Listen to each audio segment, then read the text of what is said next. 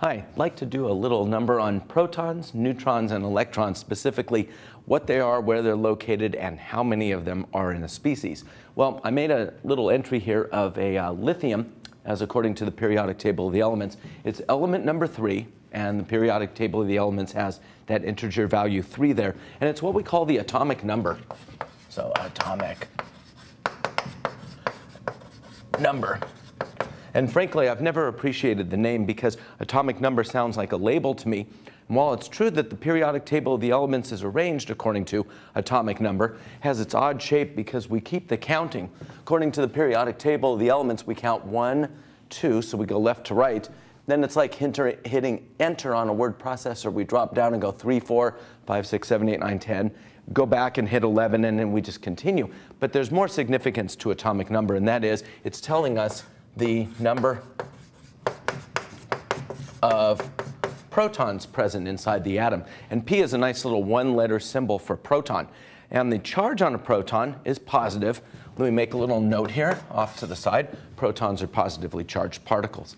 Now, with lithium, the symbol is Li for lithium. Periodic table of the elements typically says Li. Many good periodic tables say lithium for the name underneath. And lithium automatically implies you have 3 protons. If you have 3 protons, it's lithium. If you have 4 protons, it's something else. It's beryllium. If you have 6, it's carbon. So number of protons, lithium, they're synonymous. Now, something else that's going on here is we can tell people how many electrons are inside the species. Now, if I write lithium as Li, or I write out the name lithium, but I'll stick with Li, and I don't put a charge on it. And what's meant by a charge is you don't see me putting a positive sign next to here or anything else. Then it's neutral, and that means that the number of positive charges equal the number of negative charges. So in a lithium atom, because it's neutral, we call it an atom, we're going to have 3 protons because it's element number 3, and we're going to have 3 electrons. The positive charges, the negative charges are equal. They cancel. So we have ourselves lithium. We don't necessarily have to have lithium. Lithium's not real stable in air. It reacts with air to form lithium hydroxide or lithium oxide. And so lithium will go ahead and do something with its electrons. Since it's in group number 1, we'll find out shortly it's going to lose 1 electron. When it loses 1, it's no longer a lithium atom. It's changed. We call it a lithium ion. The term ion means a charged particle. Now, lithium, because it's in group 1, tends to lose 1, is actually going to take on the symbol Li, and then we do superscript and call it plus, lithium plus. Now, the reason it's lithium plus, but I've been saying that it goes ahead and loses an electron, is because Li implies it's lithium and has 3 protons. 3 protons. If the plus sign were not there and it was lithium, we would have 3 electrons. But I happen to know it's typical that lithium's going to lose an electron and now only be 2 electrons in its system. Look what's happening. 3 positive charges, 2 negative charges, 3 positives, 2 negatives, they don't cancel, and the net is +1. A little figure on the center board shows plus 3 charges, 3 protons, a couple of electrons out here some way. Well, you could do the cancellation thing and say, this electron cancels with that proton. This electron cancels with this proton, and we're left with a net charge of +1, a lithium ion. So lithium plus has 3 protons, 2 electrons. Find aluminum on your periodic table of the elements. It is element number 13. So right away, because lithium is element number 13, I can go ahead and deduce it has 13 protons. Now, this aluminum has become the aluminum ion, and it has lost 3 electrons. And while we're looking at this, go ahead and make a note. Even though it says 3 plus, it hasn't gained 3 of anything. The 3 plus is it has lost 3 negative charges. In other words, it's lost 3 electrons. So what we have is 13 electrons if it's neutral, but it has lost 3. So we have ourselves a system that has 13 protons, 10 electrons. Please go ahead and try this one. An oxygen atom, O, but now we put a 2- charge on here. So it has changed. We call it the oxide ion. Now, oxygen gains 2 electrons. 2 minus means that it's gained 2 negative charges. Element number. Oxygen's element number 8, so it has 8 protons. If it had no charge on there, 8 electrons. But the 2 minus says it's gained 2. So a couple of electrons, 8 protons, 10 electrons. This is the number of protons and electrons. Let's do an exercise where we talk about the number of neutrons. The periodic table of the elements doesn't directly tell us how many neutrons are in a species. As a matter of fact, that number that sits below the symbol in this periodic table is not an integer. For example, take a look at carbon towards the top right, and you see that that number is not 12, it's 12.011. That's what we call the average mass. Now that's an average of the total particles in the nucleus, meaning carbon has an average of 12.011.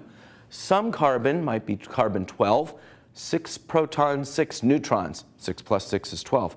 Some carbon is 14. And then there's a little bit of some others, like 15, 16. Those aren't stable as well as 14. Carbon 12 is stable.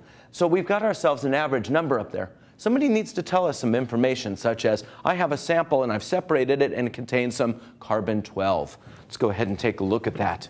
Carbon 12. It's spoken as carbon 12. Sometimes it's written like this. People will go ahead and put the symbol for carbon, C. In the top left, they'll tell you 12, which is called the mass number. Mass number. And this mass number is simply the number of protons plus neutrons. Both the protons and the neutrons reside inside the nucleus, the center of the atom. The 6 in the bottom left is rather redundant. We don't need to put that at all because the letter C tells us that it's the element carbon, and carbon's element number 6, 6 protons. But we have a redundancy here. Sometimes we'll put the 6, other times we'll just go, nah, we know it, it's 6. Leave it off there. This is the number of protons. So if carbon is specified to be carbon 12, this is a sample that's been isolated, it's got mass of 12. We know that it has 6 protons because it's carbon, element number 6. And the number of neutrons comes from this top number, 12 minus 6. Would you please tell me how many protons, neutrons, and electrons are in this?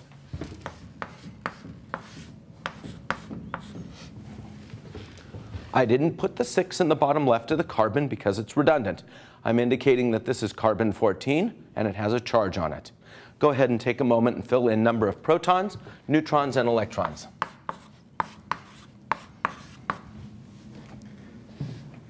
It's element number 6. It's carbon. It has 6 protons. The number of neutrons is got at from the mass number. I'm going to make a note out here